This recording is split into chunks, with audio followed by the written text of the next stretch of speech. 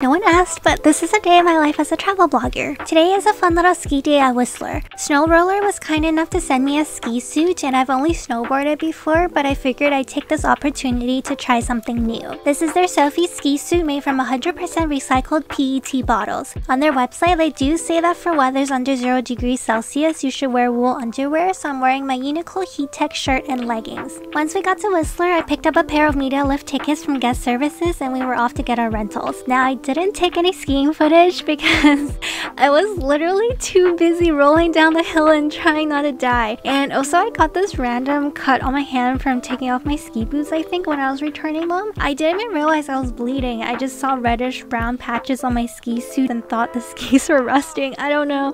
Anyways, we all got ramen from Oyama Ramen afterwards. We ended up leaving at around 5 or 6ish, and we got stuck in traffic before Lionsgate Bridge for over an hour, so there's that. And